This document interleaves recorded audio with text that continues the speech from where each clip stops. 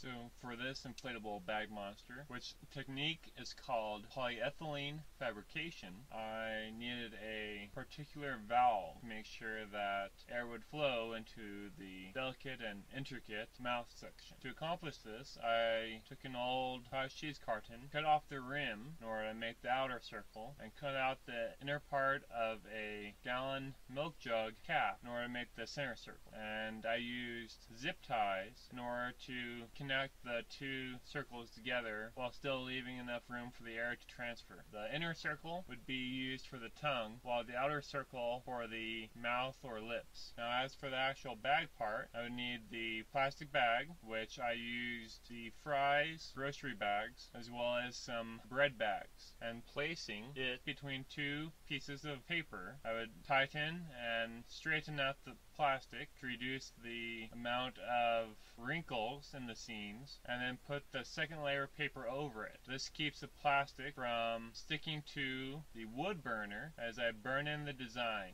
and this process seams and as well as cuts plastic bag, creating a custom bag. As you can see here, I combined several of these bags into a rough slug-like shape with refrigerator tubing as the air supply hooked up to a vacuum. Then I textured, gently and carefully pinching and pulling sections of the bag in order to create little spines or barbs or even teeth. Now sometimes these would tear, as well as some of the seams could come apart, and to repair them I used Scotch Tape. With the textures added, I blew it up so I can decide how I wanted to paint it. Most paints don't work on plastic, as I discovered with Joshua's tongue from my critter hand puppet project, but Sharpie permanent markers work wonders. I painted the tongue black with pink, purple, green, light blue color accents, and also found that the darker blue becomes more of a metallic purple. Ultimately, it fills up with air quite well, and its arms as well as eye or feeler stalks and even the tongue move, having been attached to